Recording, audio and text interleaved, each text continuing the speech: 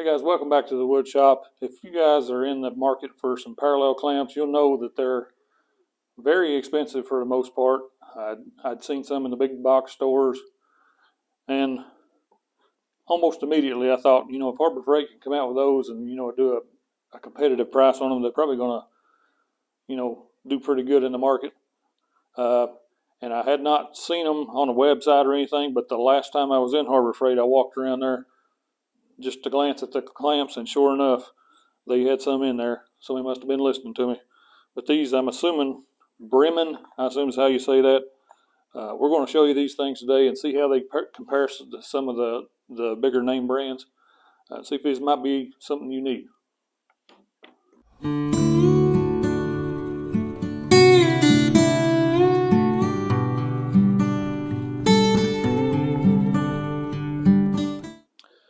Okay, so I thought I'd do a comparison video on these to show you the Harbor Freight parallel clamps, of course.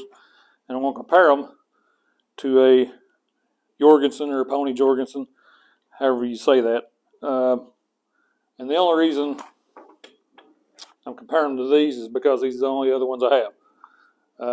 And naturally, I did not have the money to buy these things. These are, like I said, at least $50 a piece. And I just couldn't see spending that much for clamps. I'm not one of the big time YouTube woodworkers that's got just tons and tons of these. How I got these, I actually won a $100 gift card from from Home Depot. And they had a 2-pack deal. You could get both of them for right around that amount. So I ordered those, so those didn't cost me anything. And that's why we're doing a comparison. But now these from Harbor Freight, this particular one anyway is the 24-inch, and they also got a 4-footer. And I bought the 4-footer in this one, and it's probably a little too much for me, honestly, because I don't do very many 4-foot projects. But if I need to, it's there. And also, as you can see behind me, they're kind of dusty at the moment. I've got some bar clamps there too.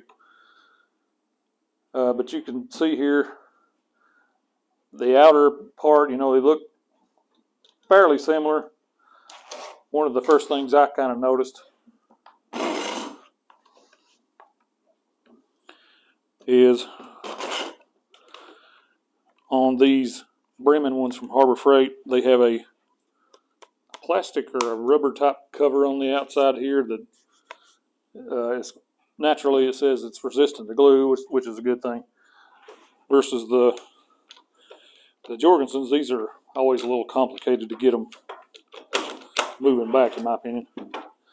They don't have any rubber pieces on it, but regardless, it's still a plastic that wood glue is not really going to stick to.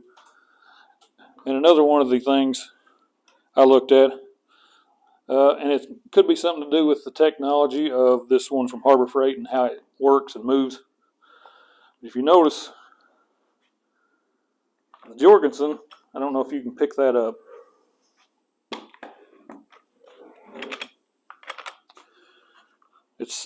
It's smooth all the way around. And so I'm not sure exactly what it is that causes it to tighten, loosen, that kind of stuff. But the Bremen one from Harbor Freight, it's got grooves all along the top. And one thing I noticed in here, doesn't seem to be very heavy duty, but there's a spring down inside of there that this Jorgensen one that does not. And like I said, it's probably something to do with its technology and how the clamp itself works. I've noticed that. And one other thing I like about these two, and it is the same in the Jorgensen ones, these are what they call square cut threads. You get a stronger thread with that, so some of these has got real thin threads, have a tendency they can break off and lose threads on it. And of course, you're not going to have a functional clamp after that. As you can see on this F-style clamp, also has the ridges through here. And this thing is what actually keeps that in place. So if you want to move that forward, naturally you're pushing that forward, and it's just turning loose of this to allow it to move forward. And once you let go, it catches again. And so I'm assuming something like that is how this this thing is set up, and as you can see on this F-style clamp, those are not square cut threads like I was talking about. I've never had issues with them, you know, besides the point, but you know, a square cut is a seems to be a stronger thread, and you don't have near as much damage. It's like anything really. If it's got a square corner like this top I'm using on my assembly table, that edge is fragile. So same thing goes for threads. It can be fragile and break off on there if you have a situation that does that. Okay, so if you're not familiar with these, like I said, I'm no expert on these, so you know, just take that for what it is. Until I got these Pony Jorgensens, which was literally just a few months ago, I had never used one, but I can tell you that these, to move these, you just kind of lift up on there, and that releases it, and then you can move forward. Now, these are naturally, instead of just being called parallel clamps, a lot of people call them cabinet clamps. You know, these are made if you're making cabinets and that kind of stuff, but a lot of people don't necessarily use them just for cabinets, and so this is probably overkill for what I'm doing here. I'm not even gluing this up. I'm just showing you kind of how this works.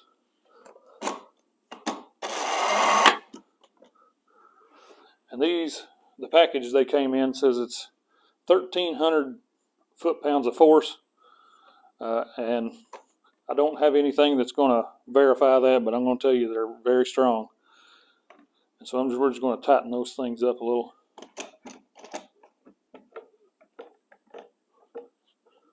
And as anybody can tell you, in a wood joint, you don't need a heck of a lot of force.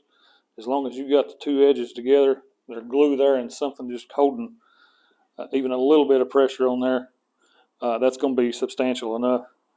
But just for demonstration purposes, I've got those tightened up pretty good. And you can see I'm picking it up by the wood itself.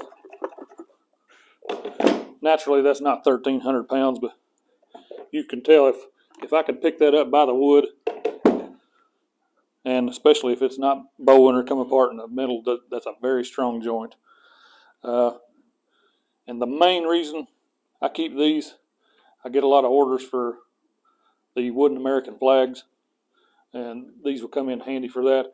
One of the features about this I really like, just for that purpose, for the flags, I've got some clamps, but keeping them even, the little strips I make for them, keeping them even is the hard part. And so this, actually, what I like about it, you can see these set up on their own, whereas a F-style clamp, not saying it won't,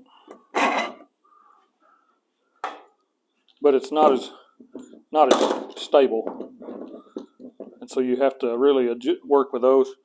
These right here, they're secure when they're standing there on their own. Well, hopefully you found something interesting in this video. Maybe you want to go out and buy you some of these Bremen clamps. Like I said, they're at Harbor Freight. I paid $35 each for this, plus I had a 20% coupon. So if you can save a few bucks off of that too, that helps. I think it knocked one of them down to $27. But yeah, if you're interested in parallel clamps, maybe go pick a set of these up instead of visiting the other big box stores, Lowe's and Home Depot, and save you a few bucks. I think you'll be well surprised at how well they work. They're good and strong, good and sturdy, that kind of stuff. So anyway, thanks for watching the video. Thanks for subscribing, all that good stuff. Thanks for joining me. I'll see you on the next one.